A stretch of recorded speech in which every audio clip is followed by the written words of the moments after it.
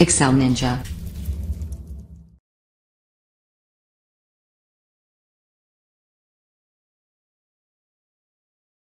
Hey y'all, Excel Ninja here. Today we're going to talk about trimming white space out of a cell. So sometimes you have cells and you may want to summarize the data, group it, and it looks to be the same, but then when you go to group it or do a pivot table, it doesn't actually group up correctly. So there's a couple things you can do. First, you can test to see if that white space is hiding in there. A great way of doing that is to use a formula that will show the length of the cell. So equals LEN, that, enter. We copy that down. As you can see,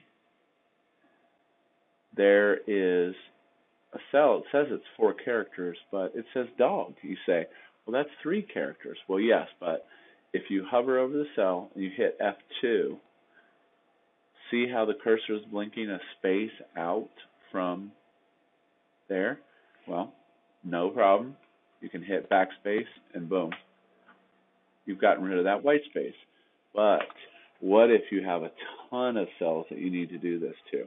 Well, that's not really practical to go through and edit each cell individually, correct? So we'll put it in 2 of the cells.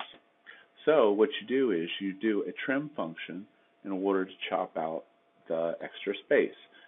It will chop the beginning and the ending space, but not affect anything in the middle.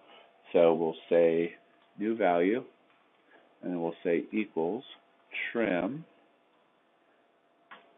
and we go to that, and hit enter. Copy that formula down. Okay, and now let's test out the number of characters on the new value. Equals LEN, the length of, parentheses, the cell, hit enter, 3. So as you can see with the new formula, we trim it out, equals trim, in the cell you want to trim, and hit enter. Now, after you're all said and done with that, you could highlight everything, do a right-click copy, right-click paste special, values, and boom. Your new cell is there. Hey, thanks for visiting. Be sure to subscribe.